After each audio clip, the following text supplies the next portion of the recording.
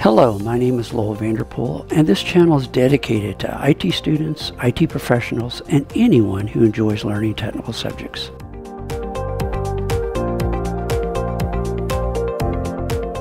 As of 2023, about 40% of all American homes were getting high-speed internet access via a cable provider, someone who brings a coax cable to your home and you get a cable modem and you get internet access. If you've paid any attention, you can see that a lot of cable companies are offering higher and higher speeds to your home. Those plans now offer very often up to a gig of internet high-speed data that can be brought to your home. Now, whether you can afford it or not is totally another question, but they are offering higher speed plans.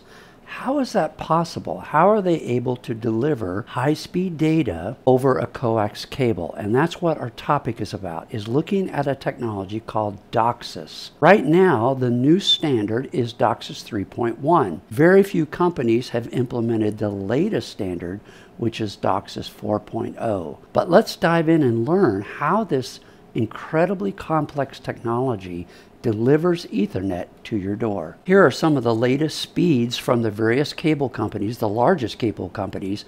Spectrum now delivers up to a gig to your home. Infinity now delivers up to 6 gigabytes to your home.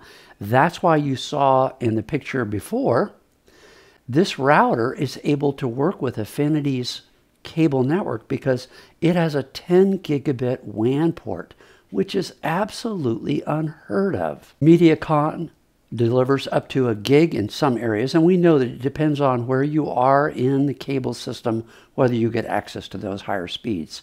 Cox delivers up to 940 megabits, and WOW, which is in the western part of the United States, can deliver up to 1.2 gigabits. We've come a long way from 28.8 modem speeds. Most of your new home routers now come with at least a 2.5 gigabit WAN port. That's amazing. Here's one of the latest home routers from ASUS, and they even have a optical SFP Plus connector, so you can plug in a fiber optic transceiver and you can actually bring 10 gigs to this home router. Now keep in mind, cable companies have in the past been the primary way of delivering video content. Through that coax cable that comes to your house, that is RF technology, and it was ideal for delivering video. And they really didn't have any way of delivering data until around 2000, and they turned to a company called Cable Labs to give them a hand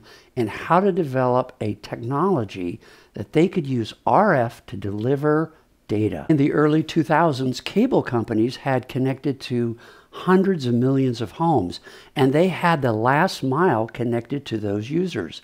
But those users wanted high-speed internet, or at least in the early days, just any speed to the internet.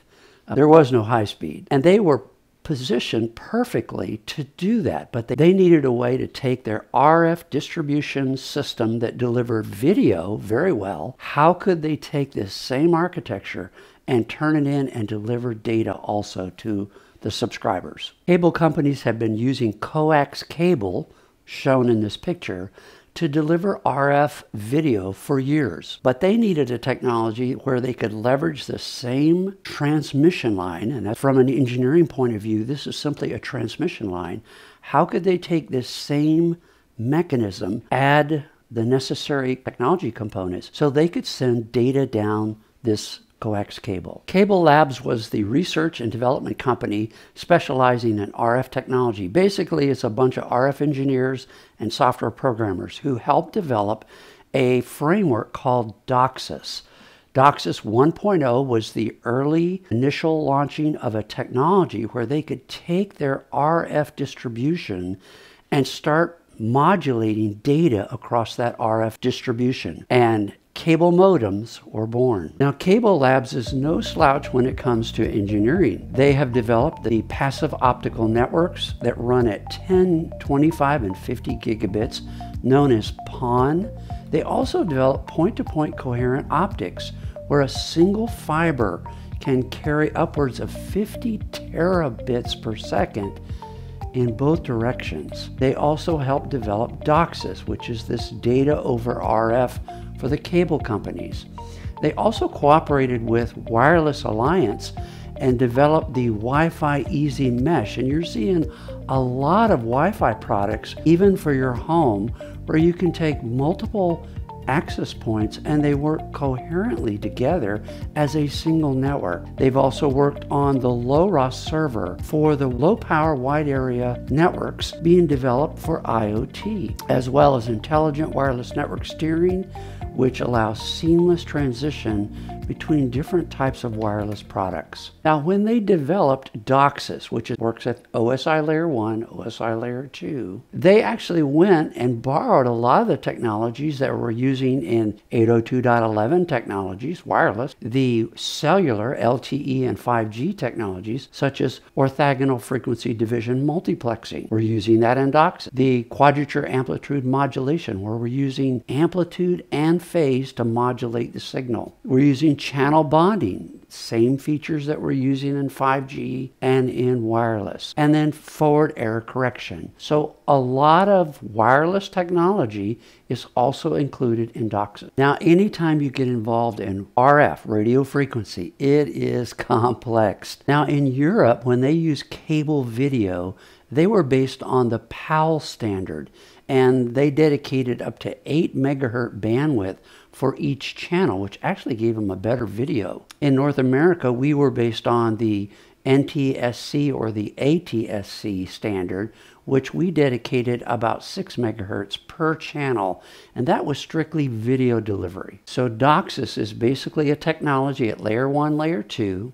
It's RF, and we're going to take our data, our Ethernet data, we're going to modulate that RF signal, and we're going to send it down a coax cable. Now, we're also going to bring fiber into this distribution system, and we'll talk about that. So why coax for the last mile connection? Why didn't they decide to move to fiber only and bring fiber to every home? Well, number one, it's cheaper by a long shot. And coax gives cable operators the bandwidth they need to deliver both video and data up to 3 gigahertz at 75 ohms. Based on its cost to your home, it was ideal to bring this type of technology. And cable operators already had about 40% of all households connected to their systems by 2023. By the way, in 2019, it was over 47%. So they've lost a little bit to telcos bringing fiber. When we talk about DOCSIS, we're using RF at layer 1. We're also using their own specific type of layer 2, but remember, RF is layer 1. Now, if you were to look with this piece of test equipment, this is what you would see on your coax cable coming into your cable modem. You would see RF signal, and it's broken into sections. These are called channels. You have about a gigabit of bandwidth for these channels to deliver upstream and downstream data. If your cable plan provides only a certain amount of speed to your home, you'll get X amount of these channels. As you pay for a higher speed of internet delivery to your home, you're going to get more and more of these channels that are going to be bonded together to give you that speed. Cable companies deliver both video content as well as data. I am not going to talk anything about video delivery. I'm going to talk strictly about data. Now, the DOCSIS standard has started at DOCSIS 1.0 and moved all the way to 4.0. Very few people have implemented 4.0. Very few cable operators have even implemented DOCSIS 3.1. Most of them are between DOCSIS 2.0 and DOCSIS 3.0. Just like cellular companies are struggling to go from LTE to 5G. You know, they put in 2 5G towers in the city and they claim, you know, they have 5G. Yeah, right. It's very expensive to implement this change, these advances in this DOCSIS standard, so it takes a long time to get from DOCSIS 2.0 to DOCSIS 3.1. As cable operators approached putting data across their RF network or their RF transmission line, and that's what their cable system is a very large, complicated transmission line.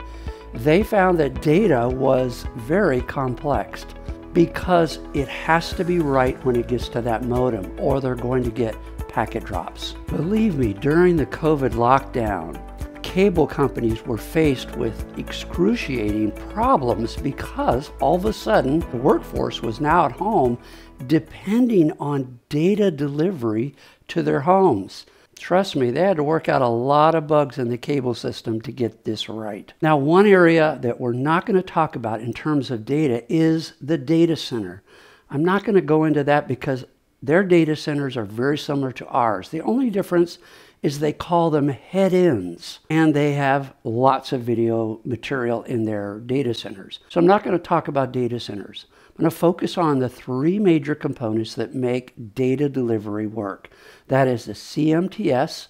This is a special piece of equipment that really is the heart and soul of data delivery. Then their hybrid fiber coax network. That's what's between you, the CMTS, and your cable modem. And that's how DOCSIS works. Now, this architecture that you see before you is the latest, greatest architecture for cable companies.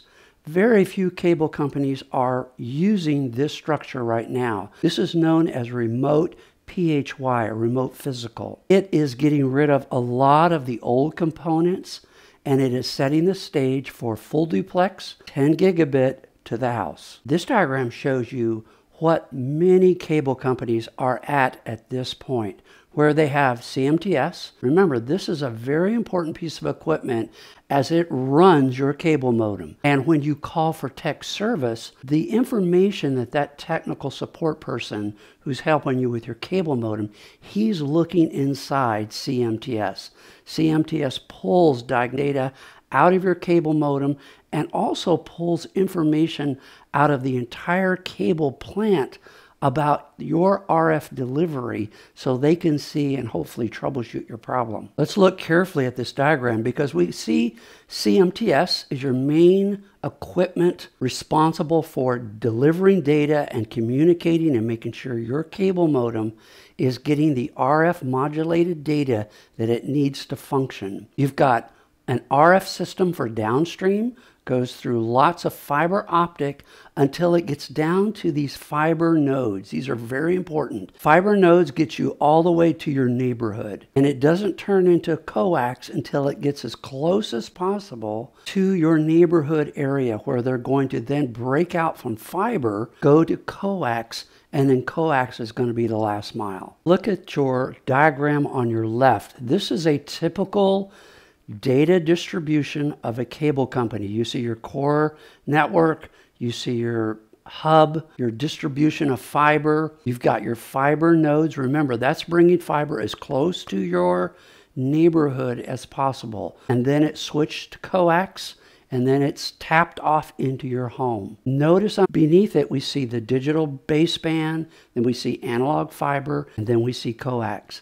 Now look at the diagram on your right. This is where cable companies, because they're able to deliver with DOCSIS 3.1, they can deliver low latency network. They're now reaching out to 5G towers and bringing what they call the front haul, because they can run that cable a long way and bring that information back into their data centers, hand it back off to the cellular companies. This is known as CRAN. Now, some cables are moving to passive optical networks, as shown in this diagram.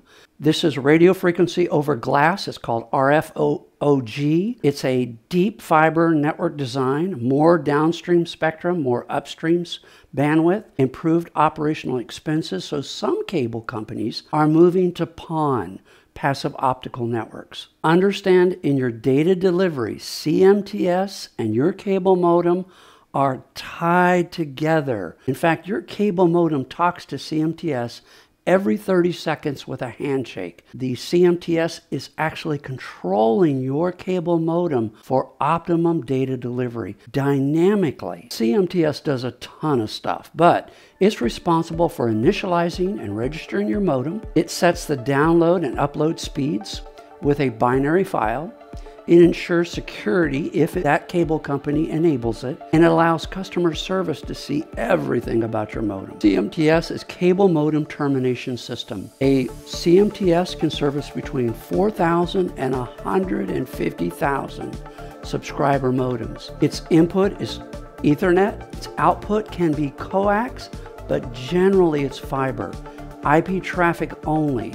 Provides QoS for voice over IP, and acts as a router or a switch. Here's a view of CMTS monitoring software. You can see it can actually lay out all the cable modems on a map and indicates with a red, a yellow, or a green indicator the health of your modem. Here's another great view of data flow in a cable network. Here we see the internet from an internet connection point into the cable provider, through a router, through a switch, into CMTS. And then at some point, we're going to combine that video feed through a combiner, send it out to the cable modems through this hybrid fiber coax system. Some companies are moving to this piece of equipment. It's called a CCAP, or Converged Cable Access Platform.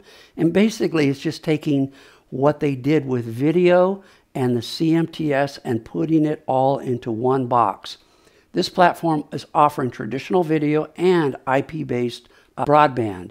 It includes a CMTS inside. So here's a diagram of this new remote PHY system where we have a CCAP, which is representative of both video input and what the CMTS normally does with data upstream and downstream, plus video, and down to a remote fiber node. And that brings to the cable modem data upstream and downstream, and then video to the set-top boxes for the cable TVs. The importance of a CCAP versus a CMT is that they can, from one central piece of equipment, see both video and data problems in the entire cable transmission system. So here I can see that where we're transmitting sport video, that there is a loss of signal in my cable plant, where I see DOCSIS, the news feed, a video on demand, they're all fine. So exactly what is between my modem and CMTS? Well, a lot of stuff. There are optical nodes, there are coax trunk lines, there's fiber optics, there are amplifiers and repeaters. Basically, amplifiers and repeaters are synonymous. Then they have splitters, and then they have taps, and then obviously your cable modem. So there's lots of equipment between the CMTS and your cable modem, which is why you can have lots of problems with data to your home. This diagram is very nice, and it shows you some of the maximum distances. So I've got my CMTS on the left, and I can go fiber to a fiber node, which you see a picture of that in the top right. That's a fiber node. And there's a maximum distance of about 40 kilometers between a CMTS and the furthest fiber node. And then once we get to where we're dealing with coax, then we've only got about a 1,500 meter distance that we can do with coax trunk lines. Coax trunk lines can carry between 200 to 2,000 household. They're a cable that has 75 ohms of impedance. Now these are fiber optic modules, and some of them can be in the ground, typically in your neighborhood. Some of them can be hanging on a telephone pole. These are very expensive. These are smaller fiber nodes, and typically these would go into like a school or a building or a hospital. And they are able to distribute both DOCSIS as well as video to a large building or facility. So here's an example of bringing the cable system to a large building, different pieces of equipment that they would use to do that. You can use these same devices for distributing cable to remote areas. We can bring a fiber node and then split it off to a smaller one and get about 10,000 feet of fiber before we have to turn into coax. This is some of the equipment that you see in your transmission line or your hybrid fiber coax system to get data to your home. These are taps and splitters that they use to bring, say, to a hotel. They'll bring the cable system to that facility and then they'll split it off into rooms. Because there's loss of signal throughout this cable system, there is repeaters and amplifiers and splitters throughout the entire system. And this is what they look like. Now, never touch a piece of equipment in the cable system without first using this device. This is called a FVD, a foreign voltage detector, and it protects you should something go wrong with the power supply inside the amplifier or the splitter. You don't ever want to open up a cover and touch a piece of equipment out in the cable plant system ever without using an FVD. This basically will help you determine, is there any potential voltage on the casing of those devices before you mess with anything. If you don't, you can get a really nasty shock. So this will prevent you from getting shocked. Make sure you have an FVD. As you get into your home, they will take the cable and then split it. One feed will go to your cable modem. Other cable feeds will go to your set-top boxes within your home or house or business. Now, in delivering data to your home, there's also what is known as CPE, Customer Premise Equipment. Most customers do not own their cable modem. They lease it from the cable company. CTMS controls this device. It upgrades the firmware via TFTP server. It reboots the cable modem remotely. It allows the customer service to see signal to noise values and errors in the RF signal. It controls the modem output RF power. It requires the modem to handshake. Now you can get from your cable provider either a gateway or a cable modem. Most customers, it makes sense to get a gateway. It's got a cable modem in it, a router, a firewall, access point, if that's what you want. But in businesses, they simply want a cable modem. I want Ethernet, RJ45 jack on the back, and an IP address, and that's it. I'll take care of the router, the firewall, everything else. If you get your cable modem from your cable company, you'll generally get as cheap a modem as possible based on the data plan that you pay for. If you request a data plan that's as high as 1 gig, you're probably going to get a DOCSIS 3.1 cable modem. If you buy your own cable modem, you're typically going to see a WAN connection today at about 2.5 gigabits. You're going to get an IP address from your cable company, and if they provide the cable modem, you'll pay a rental fee per month. Now, DOCSIS 3.1 cable modem does support up to 10 gigabits on a downstream. If you get a cable gateway, it's going to usually have cable modem built in, voice over IP, router, firewall, access point. That makes perfect sense for the home user. So what happens when you boot a cable modem? First of all, you have internal firmware that begins the process of initializing the hardware. Then the cable modem begins to boost its RF amplifiers to try to find a CMTS device. This looks for a single downstream channel. CMTS broadcasts enough information to identify downstream channels and upstream channels. The cable modem begins what's called ranging. It begins to discover the RF parameters that it needs to work in. And then the CMTS, if it has security built in, will request a digital certificate from the modem. At some point, the CMTS device will now see the modem in the system. The DHCP server will provide it an IP address. A TFTP server will send a binary file to configure that modem based on your service plan. A time of day server delivers an accurate time to the modem, and the CMTS activates the MAC layer resources of that modem. Now, all modems timeshare. Nobody on a cable system has dedicated access to the network. You all share the resources. They use fancy things like frequency division, multiple access, and time division, multiple access. But bottom line, depending on how the operator provides a shared system, your cable modem shares the access to the network with other modems. The speed that you get for downloads and uploads obviously is based on the plan that you purchase. But when you purchase a plan, They add more channels. They begin to channel bond to give you more speed. So if you pay for a higher plan, you're going to get more channels bonded to give you those higher download speeds. If you get the most basic plan,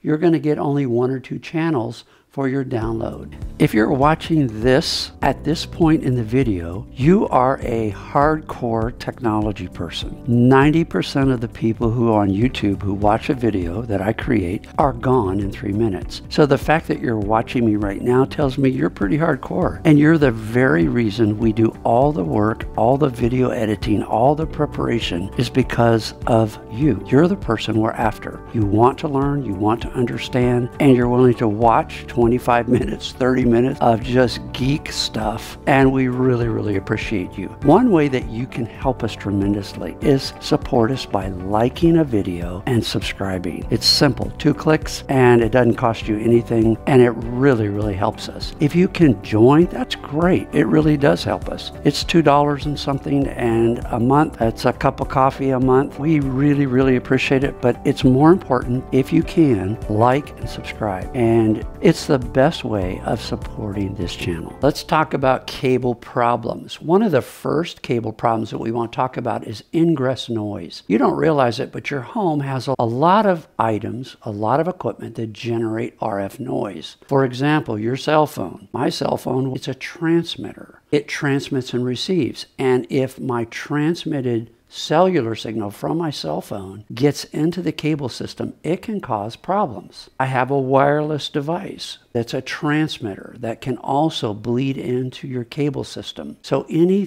RF signal that leaks into the return path from any cable source, that noise accumulates and funnels upstream into the CMTS. 80% of this problem comes from customers' home or a drop. Tightening up a connector can solve the problem. Take a look at the graph on the top right. This was the customer signal, and they were having problems. You can see my noise floor, which is in green, goes as high as negative 40 dB, which is not good. Once they talk the customer into tightening all the connectors on their set-top boxes, cable modems, all their cables, their noise floor went down to minus 55. So something simple as tightening connectors is a good start for solving an ingress noise problem. Here's the problem. It could be a neighbor or someone else in your neighborhood that's allowing ingress noise. If that happens, a cable tech can use a pre-equalization analyzer to determine which customer is the problem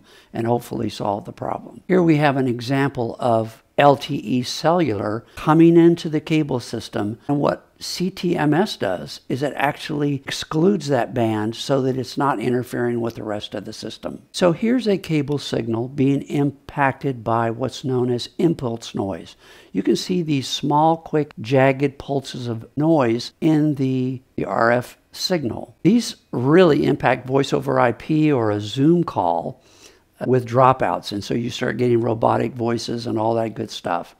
Some of the sources for impulse noise are poor insulators on an electrical line. Let's say you've got a cable telephone pole and you're getting arcing on that electrical line, or if you've got welding going on in a nearby area and it's leaking into the system, you can get these impulse noise, and it really impacts especially voice over IP. Cable modem blue screen of death. Well, we don't see a blue screen on a cable modem, but if your cable modem is on but no data is flowing through it and you can reboot that modem and it works again, that's a blue screen of death for a cable modem. Basically, the operating system has crashed. It's usually associated with dynamic updates. It happens a lot when a cable company is rolling out new technology. A single best recommendation is your channels, move them away from anything below 30 megahertz. Another problem within your home is cable mismatch impedance. If you have stapled coax cable, you can see here the coax cable has been stapled into place, say in your attic, that staple can cause problems by deforming the structure of the coax cable. You actually change the impedance of the cable. Bad. Nicked cables, poor connectors, old cables or connectors, crimped cables. If you bend that cable too harshly, instead of allowing it to loop, you'll notice a lot of times when you see cable installed, if they want to do a 90-degree turn or a 45-degree turn, they'll put a loop in the cable. They just won't bend the cable. When you change the characteristics of the coax cable, you're changing the impedance, which is going to cause drops. Another common problem within the home is signal level. Your cable provider brings one cable feed into your home. If you have a lot of set-top boxes for TVs and then you have your cable modem, they're probably going to bring in a high-quality splitter that will take that RF single feed, and they will carefully monitor the RF output on all of these splitter outputs to your cable boxes and make sure that you have a very high level clean RF to your cable modem. Now, if Joe goes out and decides he's going to do this and he goes to a box store, buys a cheap splitter, he has no ability to check the RF out on all those outputs to make sure the RF levels are proper. And you're probably going to be very unhappy with the results. Your cable modem, unlike your set-top boxes for your TV, is absolutely picky on the RF level that it has to have to operate properly. Old connectors, improperly tightened connectors, can lower your signal-to-noise ratio, which is deadly for your cable modem. It may not impact your set-top TVs as much, but it will bring down that cable modem in a heartbeat. My cable modem is rebooting or reinitializing constantly. Usually your cable modem transmit power is too low, you've got too much attenuation between the modem and CMTS, or you've got too much power into the modem, or your modem's overheating. So anytime, this is called cable flapping, and basically it just keeps rebooting and reinitializing. Definitely want to have someone come out and take a look at your RF power and make sure you're not overheating that modem.